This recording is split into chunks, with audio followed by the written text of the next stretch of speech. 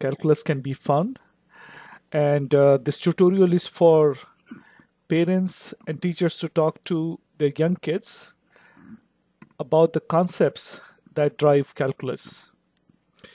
So the first thing is functional thinking. If I know this, can I get an idea of that? Second, what is really different calculus has compared to other branches of maths like algebra and arithmetic is the concept of change. And third thing, very important, you should be able to diagram. So coming to functional thinking, you look at this picture and I ask you to guess who would be heavier. So here is a child and here is an adult man, well built.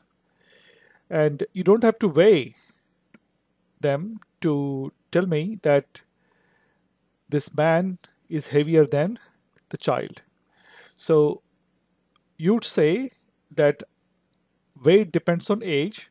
That's why the person who is younger is likely to be lighter. Not always true, but in this picture, that's the functional thing that you can guess. Another example is which is hotter. You have two pictures. This is fire logs burning, and here is a glass with cool water. So looking at the picture, you can say that the one on the left would be hotter.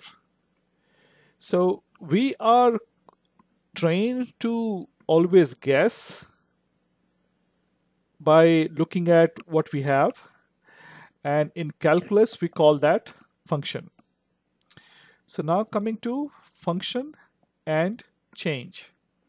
So the diagram you have here, let me go to Google Map. So here is Google Map, and at first I choose my place of birth, Katihar.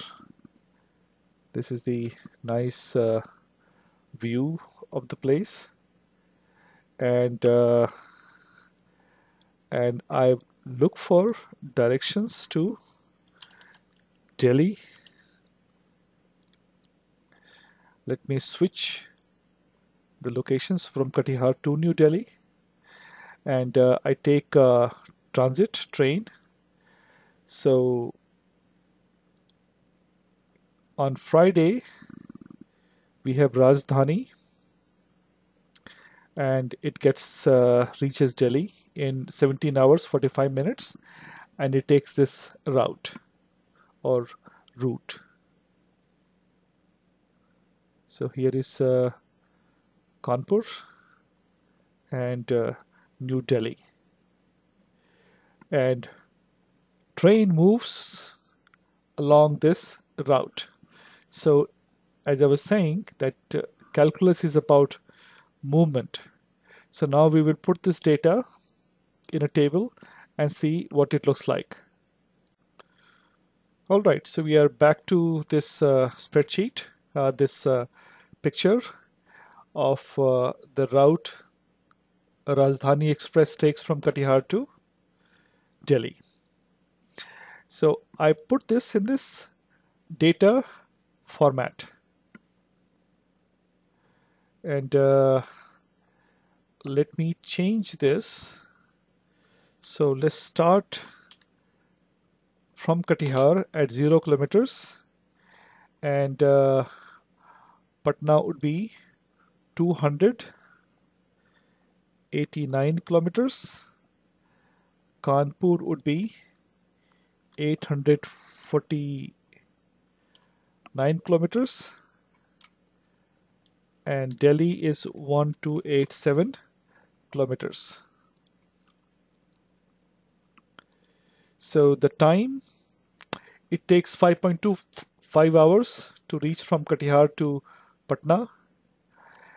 It takes around 12, 13 hours to reach Kanpur and around 18 hours to reach Delhi. So this data, and you can talk to your kid about this picture and what the data looks like in this format. So now we will draw this plot. So what we have here on this, okay,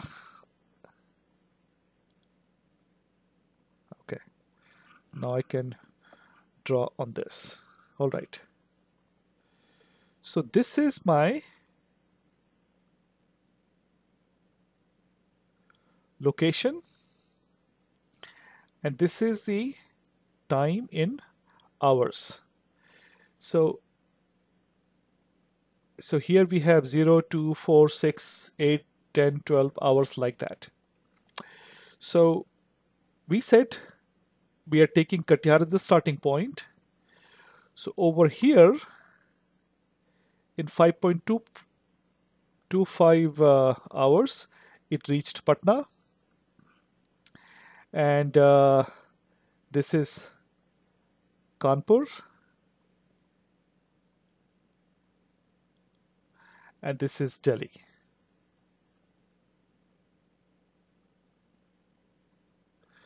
So when we moved from Katihar to Patna, the time elapsed is 5.25 hours. When we move from Katihar to Kanpur, time elapsed is 2.45. So if I put an arrow here, so time is moving in this direction. So this is the station and time plot. Uh, I had learned about plotting when I was like in 8th or ninth grade. And I tried this with a couple of kids recently, and they were able to intuitively grasp this concept of plotting and the concept of change. Now, the next thing is plotting of station and distance. So, let me and restart. So, here we took Katihar to be the starting point. Patna is here, and we had is 289 kilometers. Kanpur is here, 849 kilometers. And Delhi is here, 1287 kilometers. Now we go back to the map.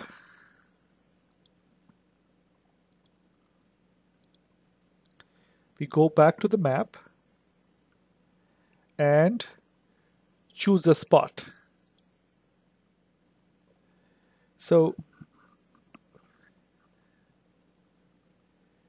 here is Allahabad. And Allahabad is between Patna and Kanpur. So Allahabad, a railway station, is between Patna and Kanpur. Now,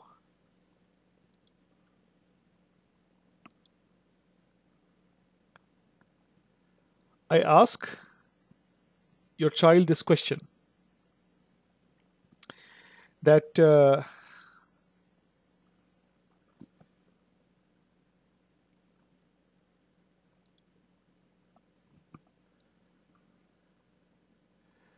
that Patna is here and Kanpur is here. So Allahabad, we say that it is somewhere here. And I write in the short Allahabad. All right. So now I ask you to guess that if the train reached Patna in 5.25 hours and Kanpur at in 12.45 hours, where the time at Allahabad will lie. So we can guess that if it is somewhere here,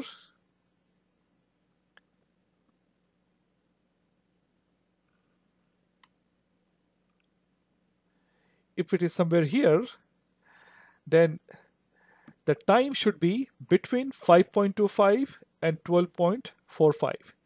So if I write here time at Allahabad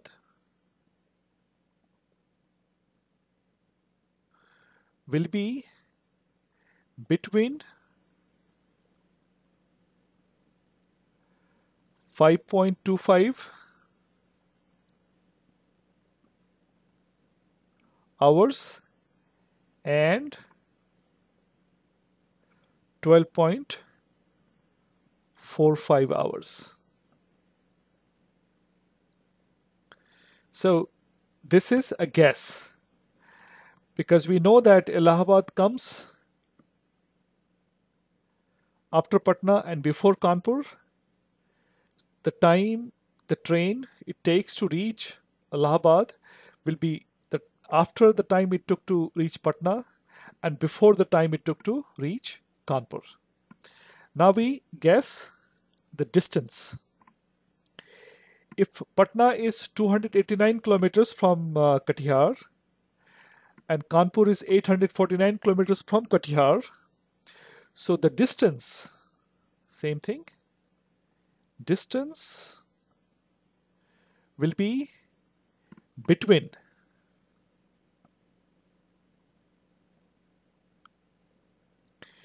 289 kilometers and 849 kilometers. So we can safely say that Allahabad cannot be less than 289 kilometers from Katihar, or it cannot be greater than 849 kilometers from Katihar. It has to be in between. Now we'll have questions like how we can guess how long it takes to reach from Katihar to Allahabad or from Patna to Allahabad, and what would be the distance of Allahabad from Katihar to Allahabad. So these are the questions that we will handle in the next tutorial on this topic. So revising this, what we did, we looked at functional thinking, and the functional thinking was that the distance of a station from Katihar, if we know the time, we can guess the distance, or if we know the time, we can guess the distance. Sorry, I repeat it. If we know the distance, we can guess the time. If we know the time, we can guess the distance. That's the function. And here we learned to plot. So this plot is by hours and location. So as we move from Katihar towards Delhi, we move in time. And distance. As we move from station to station, we gain distance. And in the next tutorial, we'll learn about how to calculate the rate of change from a graph like this. So this is all for this session, and I look forward to your feedback. Thank you.